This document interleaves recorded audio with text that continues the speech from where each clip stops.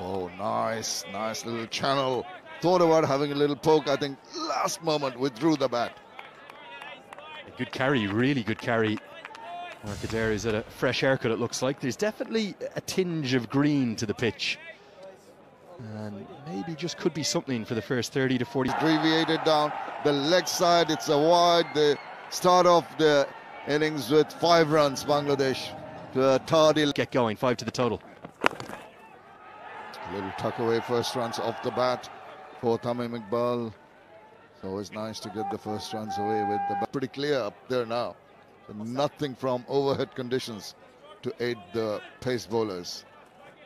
Wicket has for him, and also as a batter, Liton Kumar Das will be assessing the bounce of the wicket, the carry, and of course with the proud seam you'd expect. Is with these reduced bowling stocks, they don't have their X factor in Josh Little.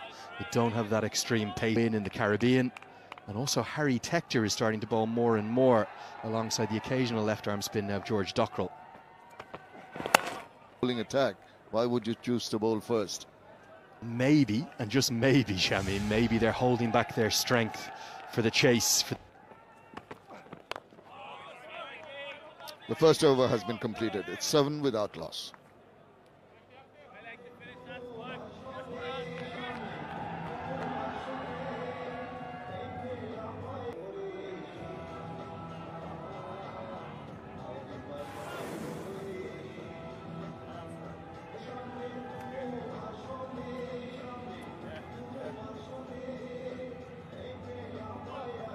We've got the debutant in for Bangladesh, Tawhid Hridoy.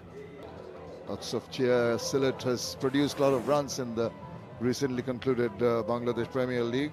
Graham Hume, he'll try and generate an angle across from the right-handed Liton Das. He's got a deep third, backward point cover, and as Liton just takes fresh guard.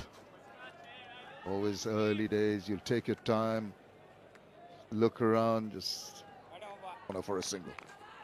Graham Hume very early into his international career, but he's a man who's got huge experience in the first class game down in his native South Africa.